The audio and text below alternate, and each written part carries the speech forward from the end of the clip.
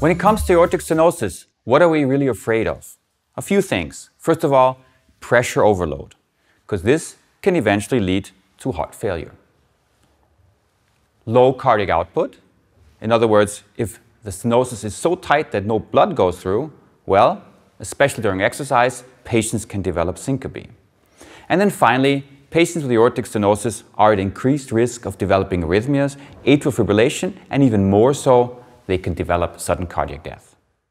Well, this is what you don't want to have. A 92-year-old patient with severe aortic stenosis and poor left ventricular function. Well, it turned out that she had triple vessel disease, and we tried to intervene. Unfortunately, the patient died. So you run into all sorts of problems if you have aortic stenosis.